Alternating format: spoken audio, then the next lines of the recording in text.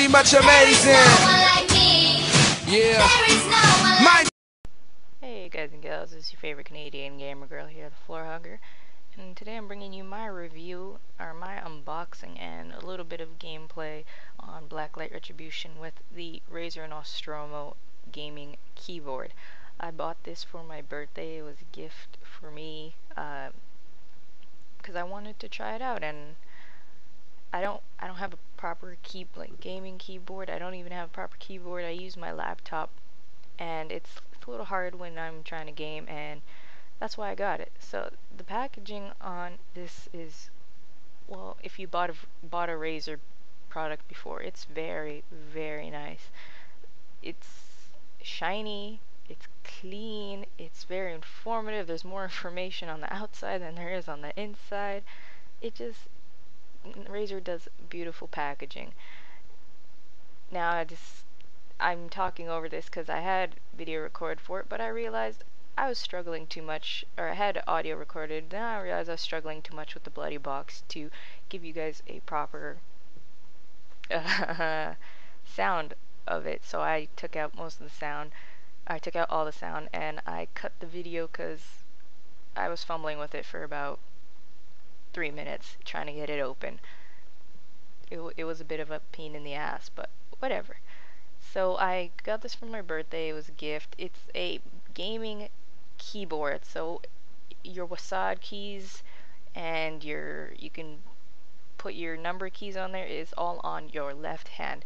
And sorry, my right hand players that use their right hand for things, it is a left-handed gaming keyboard. And I write with my right, but everything else is done with my left, so it's not bad.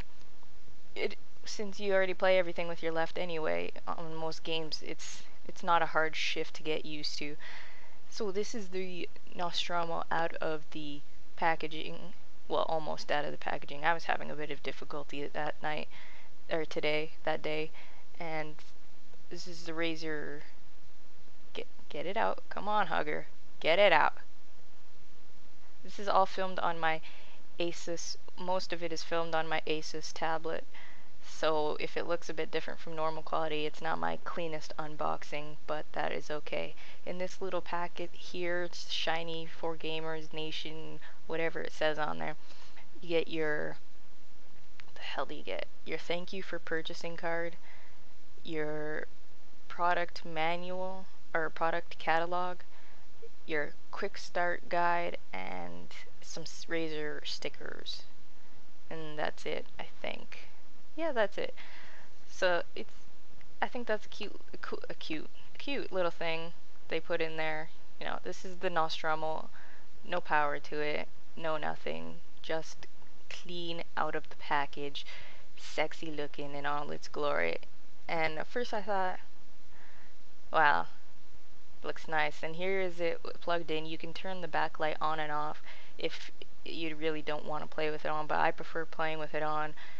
It just gives it a sexier look. This is filmed on my phone, so that's why there's a quality shift.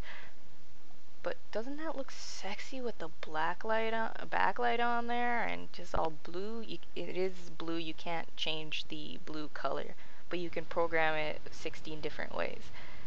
So this is just the Blacklight Retribution test I put it through. Well, I've been using it for a bit, so I just want to show you guys a bit. It's nice. I just gotta say that I don't know. I would use a gaming keyboard again. I would use a gaming keyboard, no question about that. But this thing is nice. It's nice to have everything on one hand. And when I edit videos, I have like a set profile. You can create profiles for different games. So I have different games for Combat Arms, Blacklight, Minecraft, and I have a profile for my editing, so it's nice. Everything is all on one hand, and I just push the button and I have all my editing done and controls there. So that's very nice. I have a proper review up if you guys really want to see one in a week or so, 2 weeks. Who knows? I'll just play with it a bit more. And yeah, thank you guys for watching. This has been your favorite Canadian gamer girl. And as always, stay thirsty, my friends.